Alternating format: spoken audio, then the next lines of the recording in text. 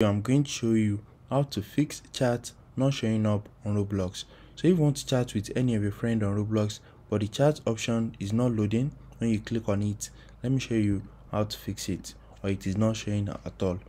So the first thing is head over to roblox.com and you need to click on the J icon at the top right corner. Once you click on it, click on settings. Right here in your settings, click on privacy and content maturity. Once you click on it, select communication. Right here in communication, click on Roblox chat. And now you need to turn on direct chat. Just select friends. Once you select friends, refresh your Roblox website and you need to click on the chat option at the bottom again. Once you click on it, your chat is going to show.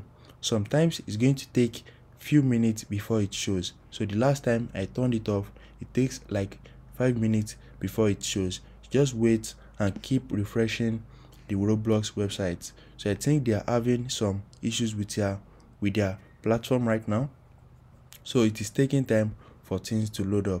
If you found this video helpful, smash the like button and subscribe.